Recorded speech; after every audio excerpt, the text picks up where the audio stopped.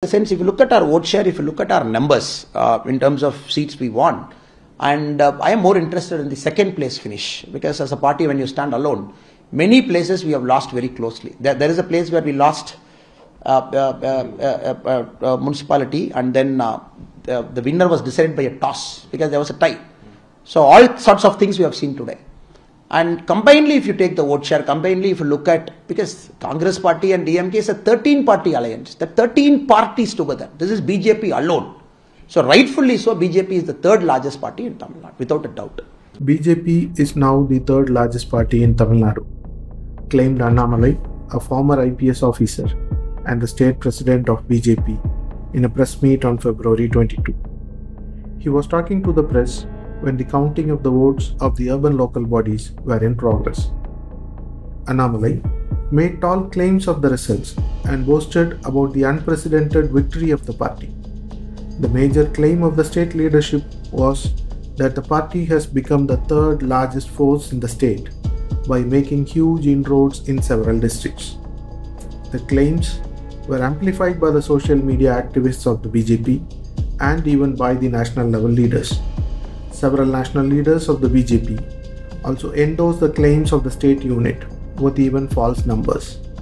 The National General Secretary of the party, B.L. Santosh, tweeted, "We have made a mark, 51% candidates and 323 councillors, 5.61% votes." Neither did the party had fielded 51% candidates or did win 323 councillors. The claims are fabricated or false. Newsclick analyzes the claims and the position of the BJP in the election. It is in fact the Congress which had won more number of votes than the BJP in these elections. As part of the Secular Progressive Alliance, the Congress fielded candidates in 1,370 seats and emerged victorious in 592. Contesting alone, the BJP was able to field candidates for only 5,594 wards out of the total 12,838 wards and won only 308 wards. It is true that there is a slight increase in the number of wards won by the BJP, but the party has suffered humiliating defeats in several districts with no representation in 10 districts. The BJP has won 22 of the 1,373 municipal corporation wards, a mere 56 of the 3,842 municipality wards, and 230 of the 7,603 town panchayat wards which went for polls. The numbers are boosted by the performance of the party in Kanyakumari district, from where it won 200 wards. The party had secured victories in 11 corporation wards, 21 municipality wards and 168 town panchayat wards in Kanyakumari district alone. The party since the late 1990s has successfully created a polarization in the district with a 50% minority population and consolidated on the Hindu vote bank. Though the number of wards has increased in Kanyakumari, the party has lost out on winning a simple majority to win the post of chairpersons in the local bodies, which it managed to win in 2011. The party had one municipal chairperson and 13 town panchayat presidents in Kanyakumari, which has now been reduced to 0 and 4 respectively.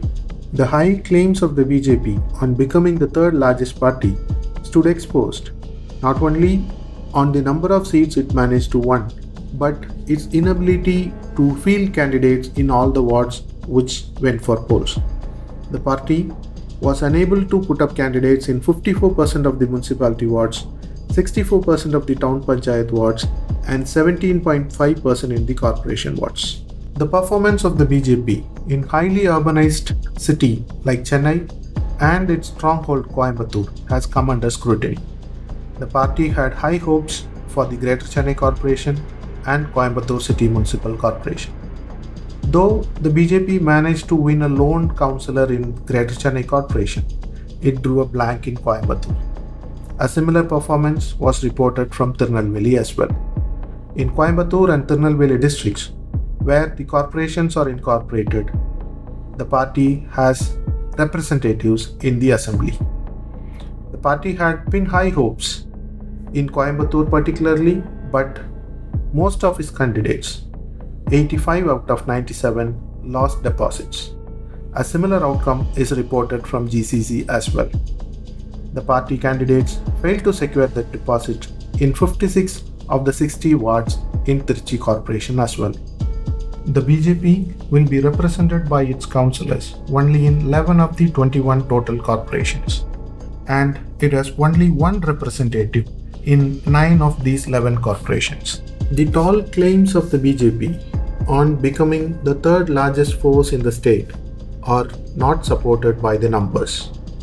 The party has boasted its victory to present itself as a huge force, but has a long distance to travel, even to field candidates in all the wards of the urban local bodies.